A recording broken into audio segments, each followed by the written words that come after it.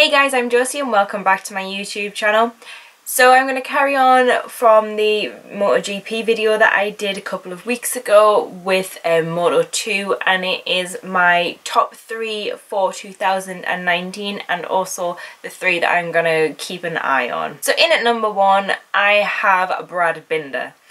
Personally, I believe that Brad Binder has been massively overlooked when it comes to the Moto2 field. I mean, last year the hype was all about Pecco and Oliveira and their title battle, that no one really paid attention to the man that was in 3rd position in the championship, which was Brad Binder. I mean, it's not like he got there on a fluke. He had 3 wins, he had 1 pole position, he had numerous top 10s, he actually had 13 top 10 finishes. And he only didn't finish 2 races within that season.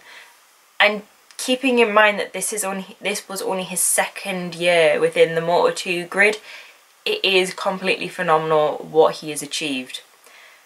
But looking back at his season in Moto2, in 2017, his rookie season, he did also get within the top 10 in the standings, where he finished 8th overall. And for a rookie, that's pretty damn impressive. Before that, he was crowned Moto3 World Champion, and rightly so. But personally, I believe that Brad is just going to get on with it. He's going to put his head down, he's going to crack out the wins, he's going to crack out the podiums, and fingers crossed, I am hoping for Brad to be number 1 come Valencia. Next up I have Luca Marini in the 2nd position. So Luca Marini didn't have the best of starts to 2018. He seemed to lack confidence in himself, in his bike, and he just seemed to generally be lacking any confidence when it came to racing. But come the middle of the season, there was talk of that infamous pep talk with Vale, and then all of a sudden he's just a new man. It's like something just went in his brain and he's like, yeah, I can do this. But second half of 2018 was spectacular. He had that amazing first win in Sepang. He took his maiden pole and then another? Like, is one not good enough for you, Luca? You gotta just prove us all wrong. Not just that, he had 2 2nd place finishes and he also had 2 3rd place finishes. I mean, a handful of podiums is pretty good stuff, especially when you have struggled so badly within the first half of the year. Unfortunately, he did also have 4 DNFs, but he did manage to finish within the top 10 on 5 other occasions, which is also good going for someone that has struggled so badly. If you look back on his previous seasons in the Moto2 grid, he has come along leaps and bounds. 2016 he was in 23rd position at the end of the year, and then in 2017 he was 15th. So when he's managed to finish 7th in 2018, it is completely and utterly amazing. So props to you, Luca. Props to you. You did absolutely brilliantly the second half of 2018, and I am fully expecting him to come into 2019 with this new lease of life, this new confidence in himself and confidence in the bike and the team, and I am fully expecting him to be up there. I am expecting more Luca Marini celebrations, podiums, pole positions, whatever. I'm expecting more from Luca, and I'm really looking forward to seeing what he can do this year. Last on my list is Alex Márquez. So 2018 was not Márquez's best season. He didn't manage to have any wins, but he did come away with 2 2nd places and 4 3rd places, as well as 3 poles, which ended up being 4th, which ended up landing him 4th in the standings. Not where he wanted to be. Obviously, he would have loved to have taken the World Championship title. Like, people were but people were speculating he was going to be World Champion this year, but unfortunately that rumour has been batted around for about 2 years now. So he didn't seem to really have the confidence in himself or in the bike last year, and he was putting in such an amazing performance for the majority of races, but then he'd get so far through and it would just go down the drain, he'd crash, something would happen. It was just so unfortunate for Alex. But he shows so much potential. When he's doing well, he's doing well. This is the second year that he's finished in 4th position, so hopefully he can only go on to improve this year. Unfortunately, only time will tell. I really do rate Alex. It sounds like I'm criticising him, but I do think Alex is such a good rider. I do think that having a brother who is a 7-time world champion is going to take its toll on your confidence. I mean, he's having to watch him go out and dominate and just rack up the wins and the pole positions, and it must take a little bit of toll on your psyche. So I do think that may have played a little bit of, it may have had a little bit of effect on Alex, but who knows. All I know is I am really hoping that Alex can just put his head down and get on with it and deliver some wins this year, because we're not seeing the true Alex potential here. We didn't see the true Alex potential last year. Fingers crossed.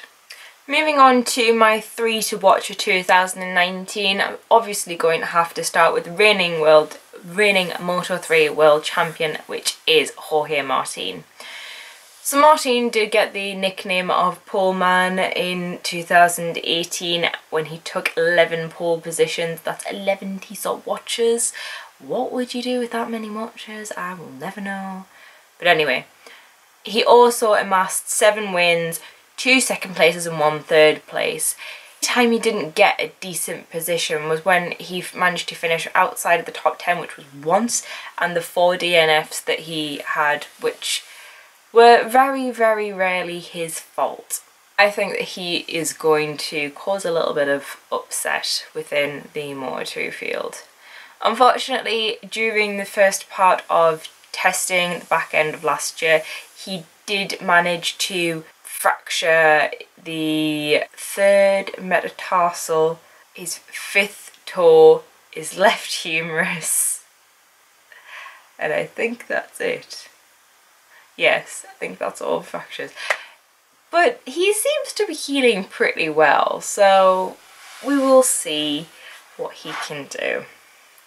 It took me a lot to actually read that there, because I was like, he can't have done that much to himself. But then I realised that, yes, he's made of strong stuff, is Jorge. Second on my watch list is Xavi Vierge. I've put Xavi on here simply because I want to see what he can do on that Mark VDS machine. I really look forward to this because Mia did all right. Alex seems to adapt, but Alex seems to take to the bike a lot better. Mia struggled, and I'm really looking forward to see if this is a better fit for Xavi compared to some of his previous bikes. So last year he didn't really have the best of seasons. He had an alright season, in all fairness.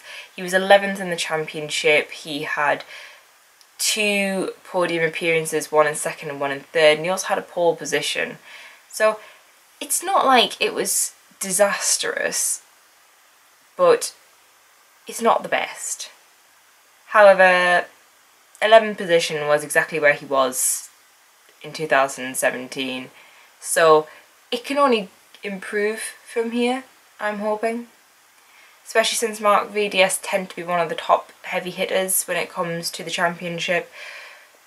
So we'll see. But I am looking forward to seeing what Xavi can do. I love when they just change, like when they completely change bikes and they move to someone that maybe is a bit of a better fit for them team-wise and or just bike-wise, because I think that as long as you have a good fit with a team or even just a good fit on a bike, you can do some amazing things. So hopefully that is what Xavi needs. But we will see, only time will tell. Third on my list is Jake Dixon. So Jake Dixon is obviously just a newbie to Moto2. It's not even come from Moto3, so this is going to be very interesting. He has moved from BSB. He was second in the championship. He had 3 wins, 6 second places and 7 thirds. So this could be a recipe for disaster for the rest of the field or Dixon. I'm hoping it's the rest of the field rather than Jake. He's done alright in testing, so I am hoping for the best. But I like Jake. He's fast, he's charismatic, he's funny. He doesn't really care what anyone else thinks about him. And he gets on really well with his team and his teammates and just the general grid. Jake is what we need. Jake is nice. Jake is lovely. And I'm really looking forward to what he can do on the bike. If it's his BSB performances are anything to go by, then he's quite obviously fast. He's driven.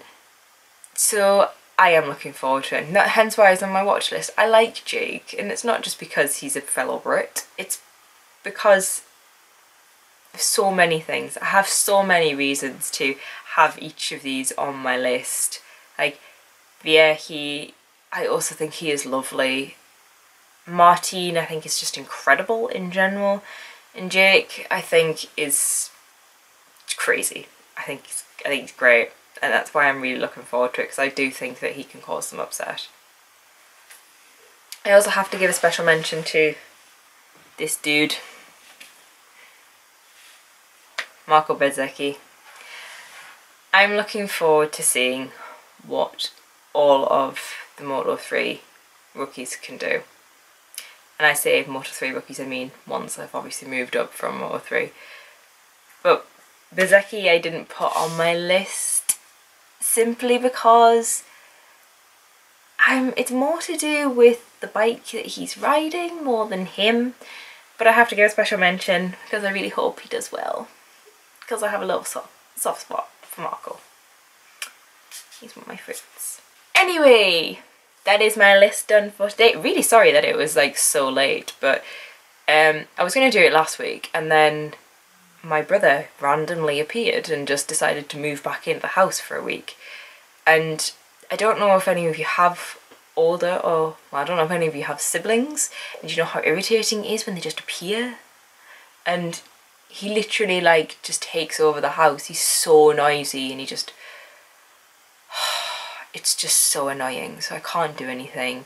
And then he just takes the mick, so yeah. Sorry that it's so late. Sorry that my lighting's a bit weird, but it's dark and I've had to change positions because where I normally film is also really dark and I can't get to lighten up. So now we are sitting on the bed with the cat. That's our house. Just need to go the other way. Woo! The cat. Who's been hiding behind me the entire time. But yes. Tell me down below who you are rooting for this year, who your top 3 are for Moto2, and who you want to see do well, or who you think is going to really thrive this year. Not maybe gonna be in one of the top 3 positions, but who you think is going to thrive. So obviously I'm hoping Marco does. We'll see. Tell me down below in the comments. Give me a thumbs up on any videos you're enjoying, and also follow me on my various social media, which I will put in the box down below. If I say below one more time, you have permission to slap me. But for now, that is me done. I will have my Moto3 video up soon enough, once I have time. Unfortunately, I have recently changed jobs. I changed jobs at the start of February, so I'm still getting used to all the shifts, doing night shifts and whatnot. It is really tiring. But anyway, for now,